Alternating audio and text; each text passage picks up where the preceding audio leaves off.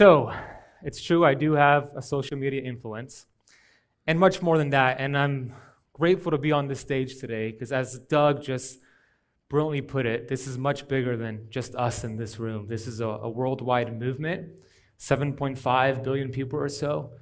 Everybody needs this information, because a lot of what we've been taught is the complete opposite of what's going to get us well. If you've ever been affected by heart disease or cancer in your life, please stand up right now. If you know somebody or if you've ever been affected by cancer or heart disease, please stand up and stay standing, please. Look around to this room. Look at everybody standing up. There's probably 90% of the people in here have stood up. So my question is, when is enough enough? You could sit down.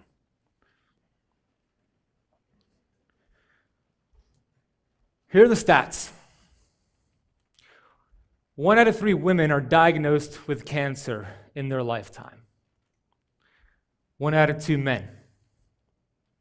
60% of Americans plus are diabetic or pre-diabetic.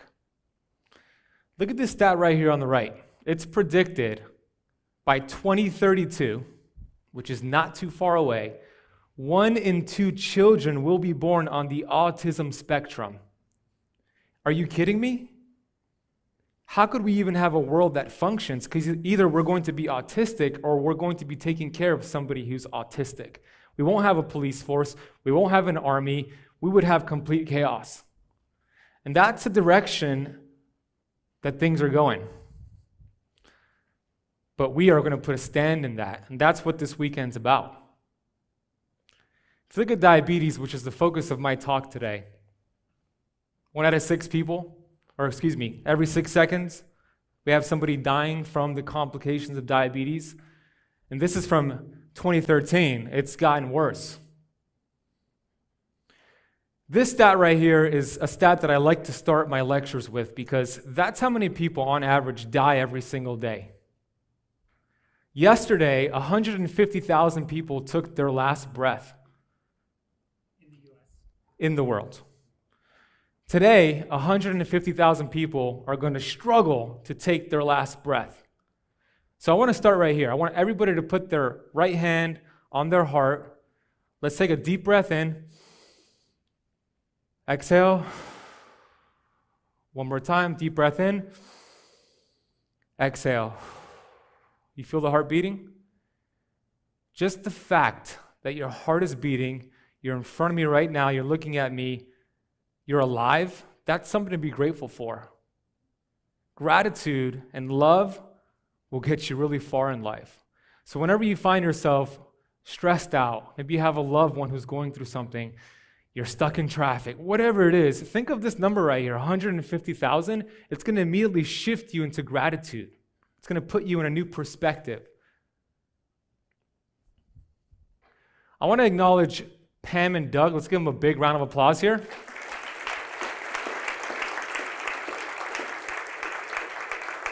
And the entire team, we have the tech team, everybody who has put this event on, and every single one of you, because we're in beautiful Miami, or South Florida. I'm from Miami, but we're in beautiful South Florida. You could be at the beach. You could be at wherever you want to be, but you're here today because you are taking ownership over your health, over your family's health, over your community, and that's what this is about. So I acknowledge all of you in here right now, and also the live streamers who are watching.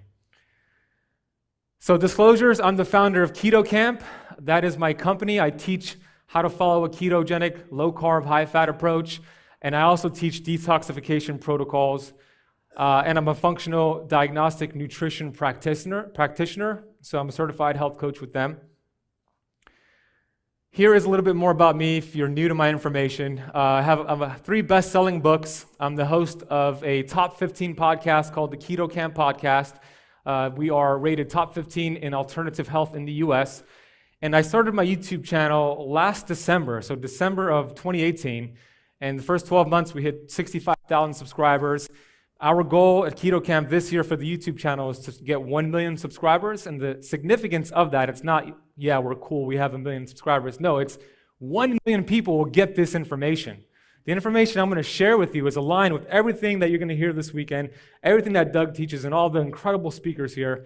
That is the significance of that. And we could speak louder and we could drown out all the bad information that's being regurgitated and accepted as truth. This is who I used to be. First 24 years of my life, I was obese. My parents, who immigrated here from Iran in the 1970s, did the best they can with what they had. My mom learned English through Sesame Street. She worked 3 jobs. One of those jobs was an assistant manager at Kentucky Fried Chicken. And she would bring me home every single night, Kentucky Fried Chicken. And being a kid, I ate that Kentucky Fried Chicken. And my parents got divorced as I was growing up. So my mom, my superhero, superwoman, I love her so much. She worked 3 jobs to raise me and my sister. And one of those, as I mentioned, was Kentucky Fried Chicken. And she was never home because she was working. So I was left to my own devices. Kentucky Fried Chicken, video games, drugs, gang members I was hanging out with. And my physical appearance showed. Because growing up, I was the bullied kid. I was the kid who never took off his shirt. Being in Miami, I wore my shirts inside of swimming pools at the beach. Bullied, picked on, and I put depressed. But you know, underneath that, there was a point in my life. This is when I was 24 years old here, 2008 to put it in reference. I was at a rock bottom in my life. My ex-girlfriend broke up with me.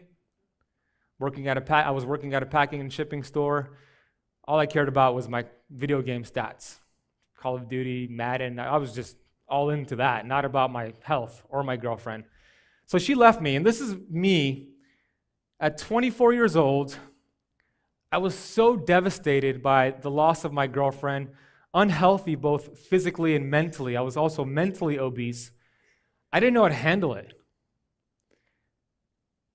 I was afraid to be in a room by myself because every time I would go on the internet to look for ways to kill myself. I was tired of being in pain. I was crying every single day. And every time I went on the internet, I would think about my mom and what I would leave behind for her, and it stopped me in my tracks. But this is a pinnacle moment in my life, and if you've ever hit rock bottom, everybody's rock bottom is different, but you could relate. I knew that I had to do something. I was tired of being buried in the dirt. I was tired of just everything. I was blaming everyone and everything and my genetics. This is the time of my life that books entered my life. Wayne Dyer, Bob Proctor, these amazing authors, I just shifted my mind. And at this point in my life is when I actually took ownership over my health. I said, I am responsible, not the Kentucky Fried Chicken, not the government guidelines, not any of the things I was blaming. Because before this point, I was being a victim of my past.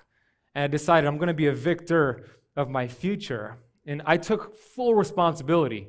I said it, I am responsible. You want to know what happened 9 months from that moment?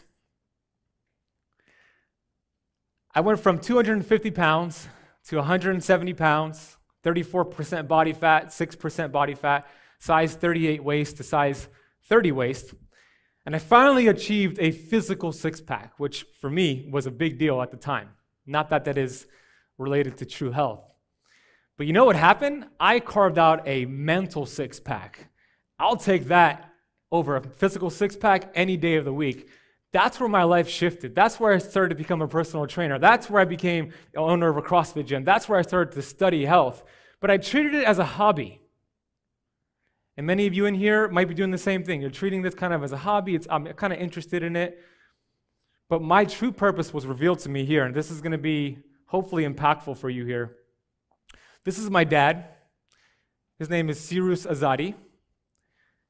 He decided to come to America from Iran and change my life altogether. And he had type 2 diabetes, which we all know it's a lifestyle disease. And I remember as a kid watching him take his medication, take his insulin. And as I got older, I would drive my dad to his doctor's appointments. They would prescribe him his insulin. He kept getting bigger. And I remember one of the appointments, I was taking my dad to his doctor's appointment, and they said, hey, your dad needs to lose some weight to help with the diabetes. And here's his insulin. And I said, doesn't insulin cause him to gain weight? And they told me that's just the way it goes. But back then, I was not a free thinker. I was not awake. So I accepted that, took him to Publix, which is a local grocery store in Florida, and I bought him all the food they told me to buy for him. Make sure he had some Krispy Kreme donuts in case his blood sugar gets low. That was advice, right? But I didn't know any better back then. I was not awake. So I watched year after year my dad get worse. And it was in 2013, going into 2014, where he called me and he said that he couldn't even walk to the bathroom. He had really bad diabetic neuropathy. The nerves of his feet were just degenerating. He couldn't even get up to go to the bathroom. So me and my mom, we drove him to the emergency room in Mount Sinai in Miami Beach. And he was so stressed out in the hospital because he knew that the next step, if you don't take care of this, they're going to amputate one of his legs, both of his legs, because he was going to go gangrene there. Knowing that in the hospital, he suffered a massive stroke that left him paralyzed and he lost the ability to speak. They transferred him to a hospice facility. And week after week, I visited my dad as I watched his body shrink before my eyes. I watched the life get sucked out of him. He couldn't even say a word to me. He could look at me, and I could see how badly he wanted to communicate to me. He would say some words to me, but I didn't know what he was saying. For 9 months, I watched this happen. And every single night, I came home and I prayed. And then it was August 12th, 2014. It was a Monday night where I went to go visit my dad, and he was in the worst shape ever. If you've ever dealt with something like this, it's just not something I wish on anybody. He was throwing up on himself. He was convulsing. He was hopeless. It was such a bad sight to see. And the nurses cleaned him up. He looked a lot better. I walked up to him at the end of the night, and I looked at him, and I told him how much I loved him. I kissed him on the forehead, and I said something to him that he always used to say to me growing up from the movie Terminator, which was, "Hasta la vista, baby." And I kissed him on the forehead, and I told him I loved him. I'm always going to be his son. He's always going to be my father. And I went home that night, and I said the same prayer that I said every single night, which was, "Please end my father's suffering. He has suffered enough." I went to bed that night. The next day, 12 p.m., I get a phone call from the hospital. I see it's from the hospital, and my heart just sinks in my chest, and pick it up, shaking. And they informed me that my dad stopped breathing that morning and they couldn't bring him back. And with that, I sat down on my couch, just crying, waves of emotions. I was happy that my dad is no longer in pain, no longer suffering. I no longer have to see that. And I was so devastated that my one and only father is no longer with me. And this is the moment of my life that I set out to figure out what happened to my dad. What's happening to this world? What's happening to this country? I gave you the stats. And I have done tremendous amounts of research since then. And I have figured out, and I know that this information that I'm going to share with you today, the information that I share on my social media, it's the same information that would have saved my father's life. I know that. I would have reversed it with him. I would have helped take care of the root cause of his issue. But I also know that I was given that mountain so I could show the world that this mountain can be moved. This was a lifestyle disease that was treated with medication. Huge mismatch right there. So this is the information that's going to make a big difference for you if you know somebody who's going through this, type 2 diabetes. This is the information that could be life-changing for them. All the information you're going to hear from brilliant speakers this weekend, this is the information that you share to your community. You do what Doug says. You sign up for the forums. You spread this like wildfire, because if we don't, we are doomed for those stats that I showed you.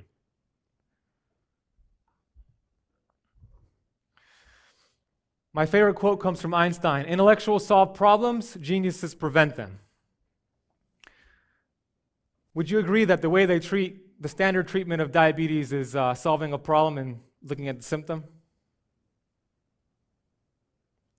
So what I'm saying here is let's be proactive, not reactive. Let's be geniuses. Every single one of you in here, you're here and you're a genius because you are being proactive. But it's not the norm, and it should be. How many of you know this guy? So I'm going to give you an analogy that I got from one of my mentors, Dr. Jason Fung, which I imagine all of you know Dr. Fung. If you don't know this guy, he is George Costanza, who was a character on the popular TV show, the sitcom in the 90s, Seinfeld. There was an episode on Seinfeld where George Costanza, who was getting terrible results in his life, decided, I'm going to do everything opposite of what I had been doing up until this point. So he would see a girl at the bar and say, hey, I'm George Costanza, I'm broke, I live with my mom, nice to meet you. And she'd say, come sit next to me. So he started doing everything opposite. He started ordering food differently, and what happened in his life? Everything improved.